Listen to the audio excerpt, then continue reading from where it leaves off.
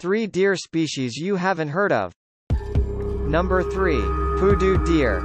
Pudu deer are the smallest deer species in the world, with the height of an adult ranging from only 12 to 16 inches. The pudu is small enough to be carried with one hand.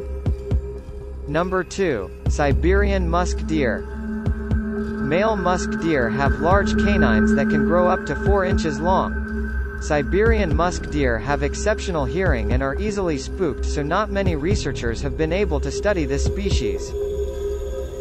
Number 1. Muntjac deer. Muntjac are small and cute. But what makes them unique are their scent glands.